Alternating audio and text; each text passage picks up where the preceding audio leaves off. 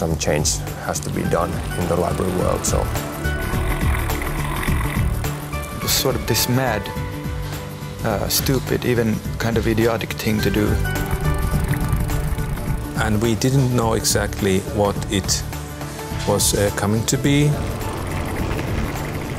The point was to take 100 librarians from Copenhagen to Berlin and have a smashing unconference at the same time. That was the point.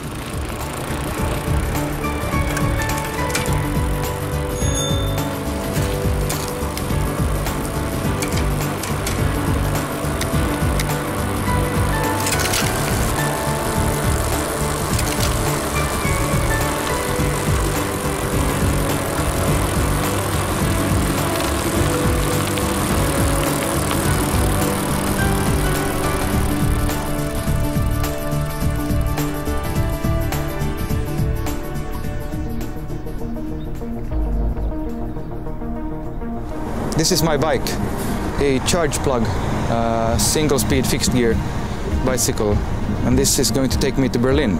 Really, I'm glad for this event. It's going to be the greatest event of all, and I feel sorry for the ones not attending. The first days were quite hectic. On Friday, the day before we started, we went for a shorter ride with Mase and Patrick from Boston, to just, try to localize how we can get out of Copenhagen. And like I said, we had seen the route earlier with a car, but it's different when you have your own bike and you need to kind of see where's the traffic lights, how, do we take a left from here or right, or kind of orient yourself. So on 27th we did that. I navigated through Cycling for Library, so I wanted to make sure that we get out of the urban area well, and kind of wanted to kind of orient myself to cycling and reading the map and so forth. It was a good thing that we did that, because otherwise we would have been very late on Saturday, because it was not that easy to get out of Copenhagen. My name is Jukka Pennanen and I come from Helsinki, from the National Library of Finland. It's a very busy time at the moment, yes. Well, it started about a year ago in Turku when I met Kai Halttunen, who had plans to go by bike from Copenhagen to Berlin by himself. Last year, when we started to do this with the colleagues from Helsinki, it appeared to be quite possible. People liked it very much, so we went on planning it. I heard about it maybe a few weeks before the IFLA conference in Gothenburg. I don't actually know why and how I got involved. And that's sort of like the best thing about this project. There's no structure about it. At first I didn't quite know how to combine the two things, cycling and libraries, and it sounded more like something that actually could be something big. We had to wake up real early and start the planning and taking everything to the Black Diamond. So we are heading to Greve and to Guye in the evening. The way I see it, this is like a pop-up temporary think tank of librarians, and yeah, we will solve some of the hardest problems in the library world. I'm from the Minneapolis-St. Paul, and I do a lot of cycling. I'm an avid cyclist, and when I saw this, I just said, I've got to do it. We were lucky, and people liked the idea of this kind of endeavor to advocate libraries and to market the work they do in this new way. While the service crew will have this orange safety vests. So if you have any troubles, try to contact us. So good luck, everybody. They were enthusiastic about it, but still quite uncertain of what's going to happen. It was a very good starting point for the whole event.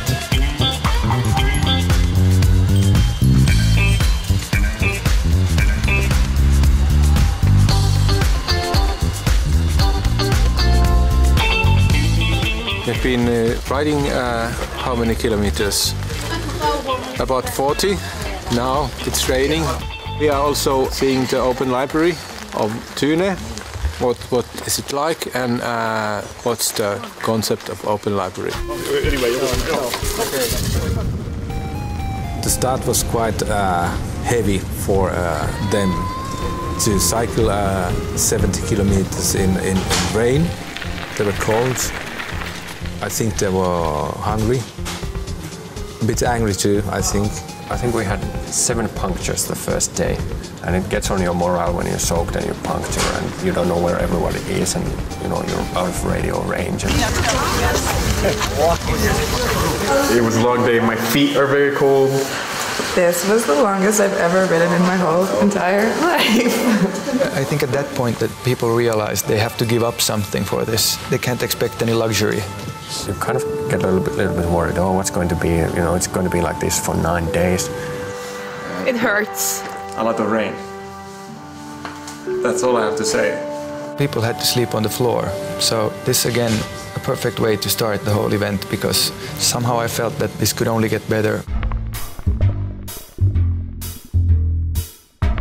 Yeah, the route we are taking is in Denmark. It's number 9. So make sure you stick to that. And especially on a day like this with our theme, it's very important for us to stay as a group. So people riding up front, make sure that you won't go as fast as you want to, because this is a group effort. So, for example, yesterday we had people about 5 kilometers behind us, and that doesn't work. That sends a message that, okay, here's a bunch of librarians and they don't take care of each other. And not like, okay, there's a bunch of librarians and they ride as a group. Oh, what am I expecting for the day? I'm expecting to do a little singing and dancing on wheels. Another day riding, should be fun. Food's delicious, people are great. I'm hoping there's a little less rain tonight, but who cares? At least we get a coffee break. Yeah! Coffee! One day cycling tour is quite normal, but the second day maybe people realize that we're going to do this. We're actually going to Berlin. This is actually happening. So yeah, it was probably sort of an eye-opener, day 2, yeah. We stick as a group, and in a way I'm happy that we got so many punctures and so much rain on the first day, because I think that was very good for group dynamics. The second day we rode to Presta and got a little bit rain there too, but for example the kind of professional discussions really started going from there. And the first thing which we are going to discuss tonight is the library service to the immigrants in your countries. The structure of Cycling for Libraries is to have a theme for each day, like a discussion theme. That didn't really work out, because on some days we just didn't have the chance, or kind of discussions kind of evolved to something else. That's fine, it's an unconference, so if you're totally like control crazy person, you can't do an unconference. You need to be able to kind of be flexible and let things flow.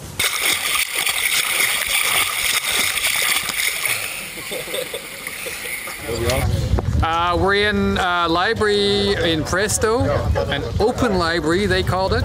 Means you can get in with your barcode and your PIN number when there's no staff. It's open late hours. I think that's really cool. Yeah, my task was to ride behind, and if something happens, then, you know, patch people up and take care of them. But also if somebody had a flat tire or something, and because we didn't want to leave anybody behind. It was fun. That bridge was amazing. Oh, okay. And Julia and Rasmus collided. I need to get some ice for my ankle now.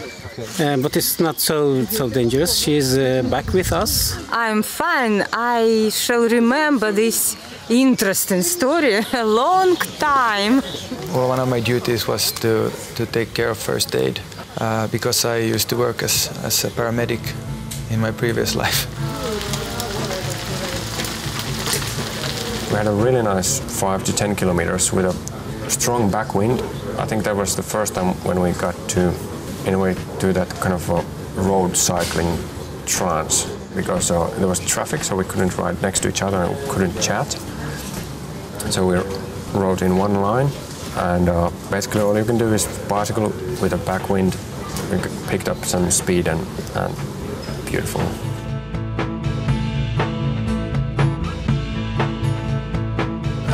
Yeah, so we're taking a ferry and then we're taking a bus. And like if every day is this sunny, I'm gonna be the happiest man alive. So it's been beautiful.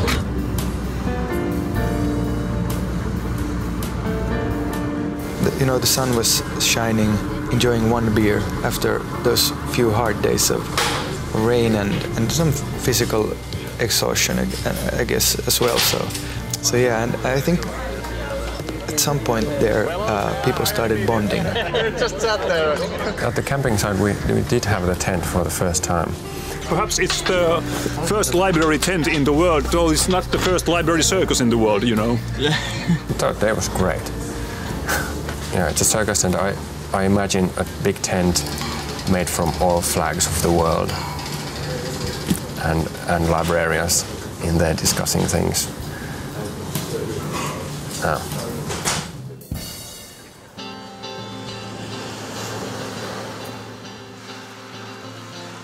From the beginning it was clear that this is an unconference for librarians primarily, and secondarily an advocacy program, and then perhaps thirdly a cycling tour. We just arrived at the Nyköping main library. We just did about 35 kilometers, and that's it for today. Good afternoon, everyone. We had a keynote presentation from Buffy Hamilton from USA. And then we had some time to actually talk about libraries and brainstorm something. And then everybody produced one post-it sign of how we should develop libraries. And the room is buzzing. It's very nice to see and to hear the people talking about this and hear that they are burning for libraries. And I'm very happy about this. Jan Holmqvist, I'm not quite sure how, but somehow he had managed to get the chef from Noma, the Michelin restaurant, to serve us food. The founder of the restaurant who's delivering the food is Klaus Meyer, who also founded Noma, which is the best restaurant in the world this year and last year. We thought that this would be a kind of parallel way to show world how we could, as librarians, how we could survive in this world of many commercial players, and our trip would be kind of simple for our survival. I'm quite happy. I'm quite happy. During the whole trip, every day got better, and people were seeing the goal and so on. But yeah, the food was crazy good. Yeah. Already like half a year ago, I was aware that I can't make the whole trip, so I'm heading home today. On the other hand, it's nice to see my family tomorrow. Hello, kids!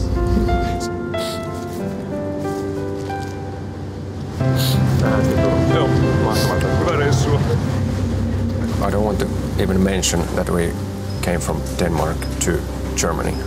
I don't think that's important in the Trans-Global project. I think we came from Nyköping to Rostock.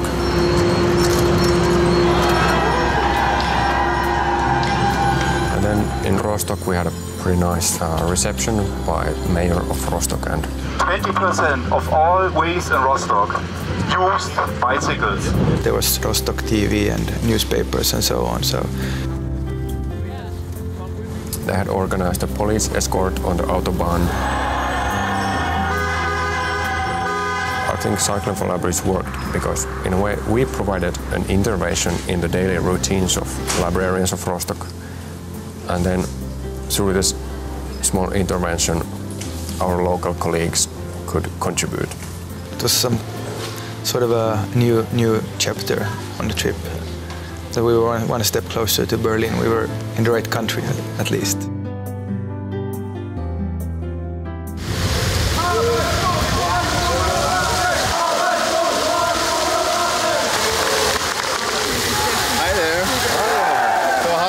The Maori ritual of the Rostock people. Is it interesting? thing. So now we're supposed to take a group picture of everybody just behind us here. This is the Universitetsplatz here in Rostock. I'm happy that we have local colleagues to ride with us, and it's important for them, and it's of course very important for us. Yes, this is what Cycling for Libraries is about. We can engage our colleagues and give everybody an opportunity to ride a bit. Day 6, we drove from Rostock to Güstrow. It was the first day on German soil.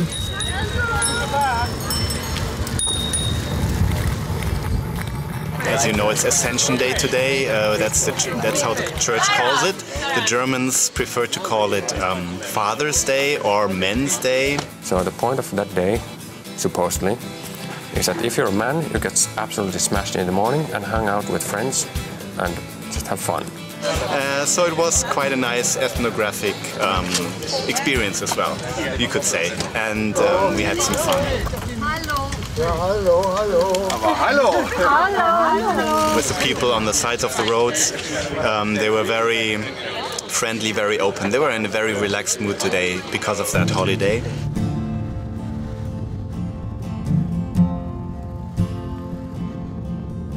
We arrived quite late to the places we are going to overnight.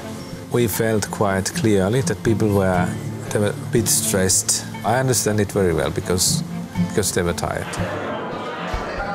My name is Anki and today is my birthday, so I'm actually celebrating my birthday on the saddle.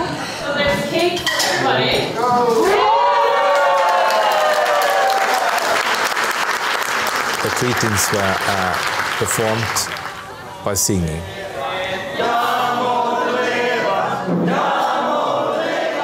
It's sort of this song contest broke out, and she got a happy birthday song in 10 different languages.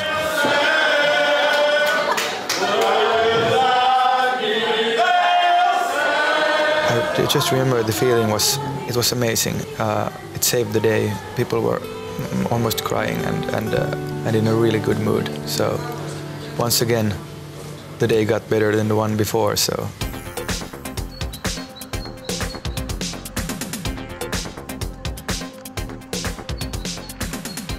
The theme for today, I'm happy that a lot of people have been asking us about our themes. That's good. So our theme for today is libraries in rural areas. The day 7th was a quite long one, probably the hottest day. 2 more days and then we get to Berlin. And right now we are in Güstrow and we are heading to Waren. It's 80 kilometers. And guess what? We are staying in wood in a tent, big tent. I think we're going to be going through some forest, which is always really nice to have the shade from the sun so we don't get so tired. It was getting hotter and hotter, so I was starting to fear that people would get some heat strokes. But everybody drank a lot of water, and we had made these stops during the way so that they could drink a lot. So I'm still hurting here because I was playing yesterday and I fall down. And yeah, you did. Yeah, it's hurting here. The ribs or the back? Yeah, probably. That's so nice. Sleep on that side? His ribs really started hurting because he sneezed at some point and just, fell on the ground and couldn't get up. And he was just, trembling because of the pain. So we had to say to him, he's sort of this sort of people in Finland that can't admit that they hurt. Jukka is one of them.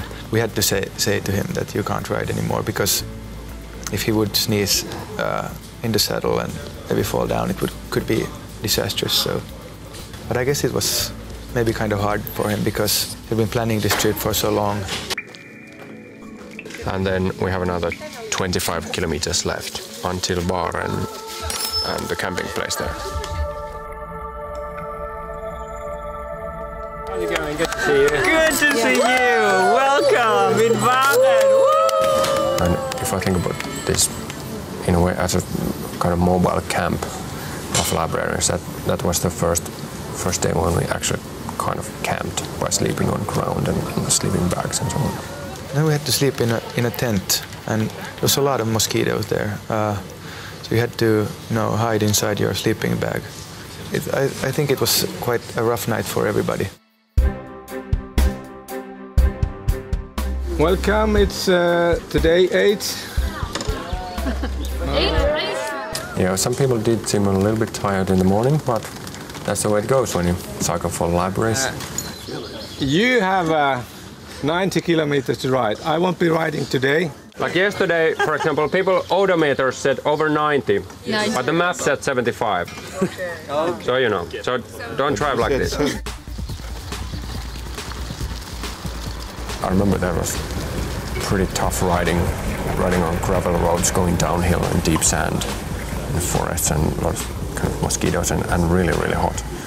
I'm kind of wondering why we didn't have any heat strokes or so on, because I guess these people are survivors, so.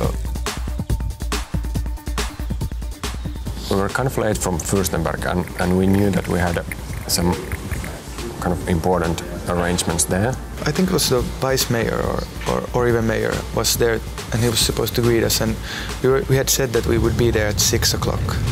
And then in the beginning we said, oh, we can't make it to 6, we'll be there at 8.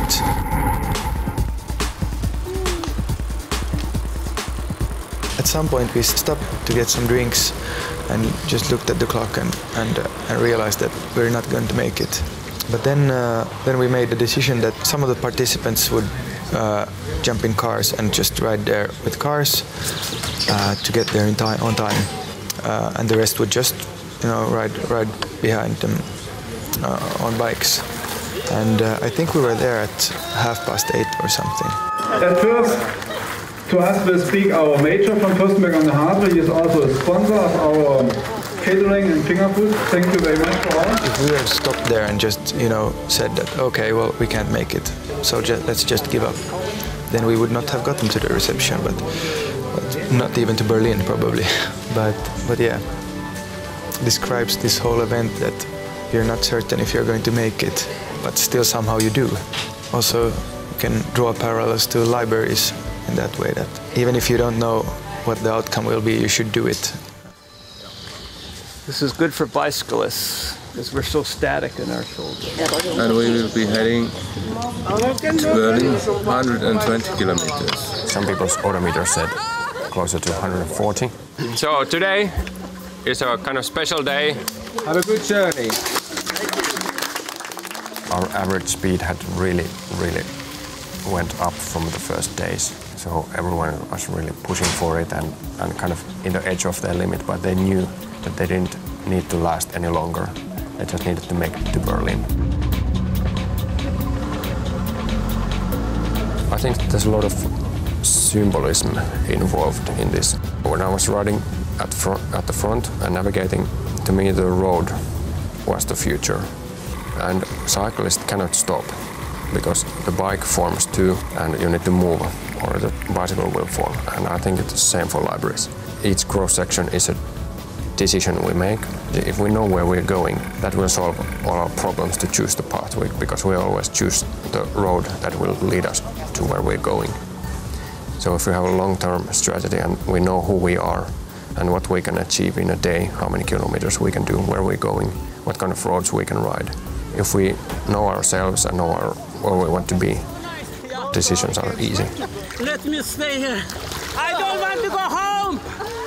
When we started to get close to Berlin, I've never seen that kind of mood in a library conference, because it was very expecting and people were so near the finish.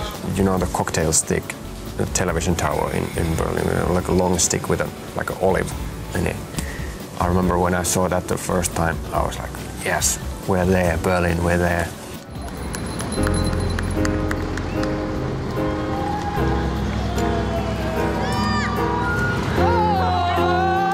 Arriving in Berlin absolutely was big. And I think people were quite exhausted. It was the end of something huge they've done. So they were crying, hugging. It was sort of undescribable. When we were planning the nature of this trip, we didn't expect this kind of response from people. What happened was something that just happened. We didn't do that, we didn't plan it, but people who were participating did that. We're here. Come a long way and I have a lot of friends now, so that's so important. I don't think we stopped cycling that day. I think it's more like one of those stops that you take when you bike or when you travel. It's one of those stops. Traveling doesn't stop. I think I'm definitely still on that ride. The world is changing, and libraries need to change. For libraries, it's the same thing as we did. You'd have to do something unexpected. You have to try. If we do create something as stupid in libraries, then we can reach a destination where we want to go. This kind of way of thinking and doing together will produce new solutions quite soon, I think. Well, I think now that we've done this cycling thing, we need maybe to take it one step further. Something even more crazy. So, see you next year.